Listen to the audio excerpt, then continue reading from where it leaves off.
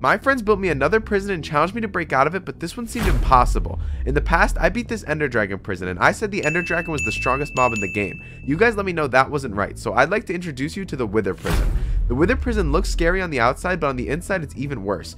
Every single room is sealed with bedrock, meaning I can't break out of it by hand. I have to find my way to the exit and escape the prison, but am I going to be good enough to do that? I don't know, but we're going to find out because the escape starts now. Right off the bat, I started looking around. I was standing on a crafting table in some sort of bedrock tower. To my right was a hallway that I couldn't reach. Below me was nothing but a really big fall. After looking around for a little bit, I quickly found a piece of iron in an item frame on the side of the crafting table. That didn't really change much though, so I kept looking around, and after a few more seconds I found another piece of iron in another item frame. After a bit more looking around, it seemed like this was all I was going to get, so I went to see what I could craft. I could make a weighted pressure plate, iron nuggets, or shears. I couldn't see how any of those would help me get into that room though, so I decided I must still be missing something, and I kept looking around for any other clues. After a while of staring at bedrock though, I gave up. All I was going to get was these 2 iron. I decided to make nuggets because if I needed to I could reverse it, and when I did this the chain recipe appeared. I actually didn't even know you could craft chains like this, but they did fix our problem. I just had to place the chain somewhere that I could jump on top of the chain and then use the chain to gain access to the room, and that's exactly what I did. So using the chain I was able to gain access to the next area. Right off the bat in the next area, the first thing I noticed was a furnace that had 5 iron inside of it. Other than that though, it was just a bedrock box with a big hole in the middle. I looked down in the middle to see what was down there. I could see the doorway to some sort of other area at the bottom, but other than that I didn't see much but a big fall. I continued to look around the room and I realized I missed something earlier. There was a rail hidden on top of the furnace. I hadn't noticed it because it was so thin.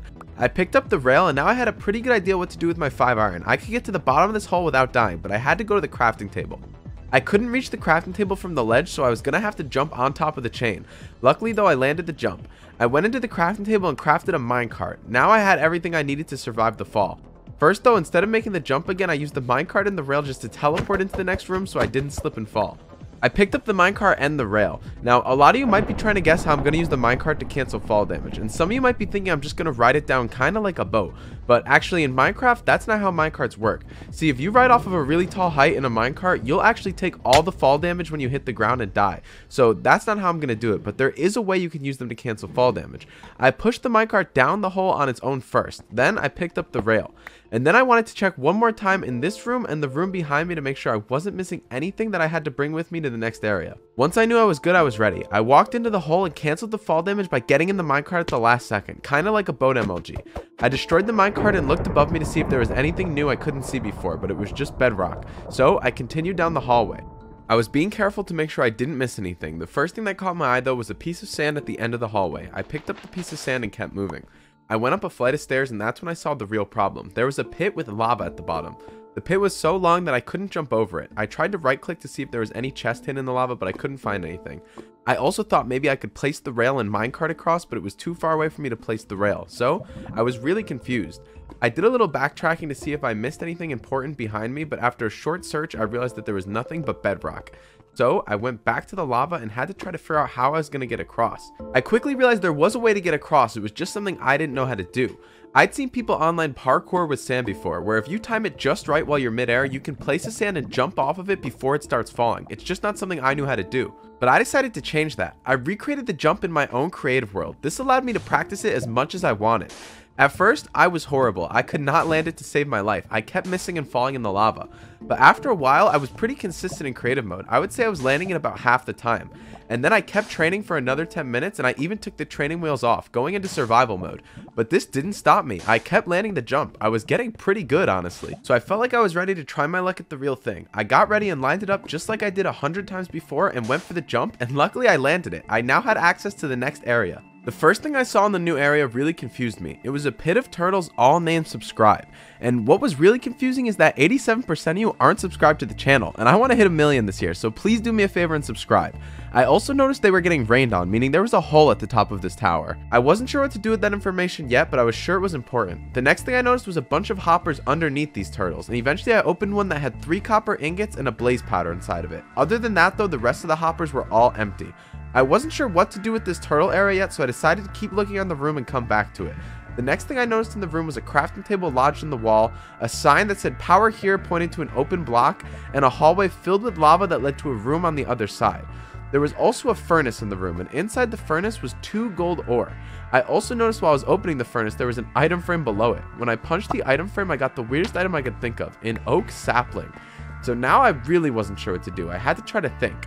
I figured my goal to create the power for that power source would probably be to make a gold pressure plate with those 2 gold ingots, but I had no way to smelt them, or at least that's what I thought at first. See, I did have the sapling, and that was 0.5 fuel. I could use that. I also realized that I could break the sign that said power here and use that, and that was 1 fuel, meaning I now had 1.5 total fuel, but to smelt both those ingots, I was going to need 2 fuel. So I had to find another 0.5 somewhere in this room, and that's where the real challenge of this room lied. I had to find a way with this inventory to get another thing I could smelt, and I was really confused. I got my first hint when I went to the crafting table. I saw the only thing I could craft was a lightning rod. I heard it thunder earlier in the prison, so I knew I could summon lightning only where it was raining though. I didn't really understand how this was going to help me. That's until I went to the Minecraft Turtle Wiki and read the drops. They have the chance to drop 3 things, but the third's the most important. They drop a bowl if killed by lightning. So I crafted myself the lightning rod. I placed the lightning rod in the pit, and then I got ready for the turtles to make their ultimate sacrifice, but I'm sure they wouldn't mind because they're doing it for the channel. Thanks, boys. I said my final goodbyes to the subscribed turtles, and then eventually they got struck by lightning. After they died, I started going through the hoppers one by one. The first one was empty and the second one had seagrass, but the fourth one had the bowl we needed. So now we had everything. We went back and collected the sign and went to the furnace. We started off by using the sign as fuel, and then we added the bowl, and finally we used the sapling. After all this, we were able to take the 2 gold ore and make gold ingots. Now we had everything we needed for the pressure plate, so we put it down and activated it. This activated a massive piston bridge that got rid of all the lava, giving us access to the room on the other side. Also, yes, I did destroy every single one of the hoppers, I just didn't show it because it took forever.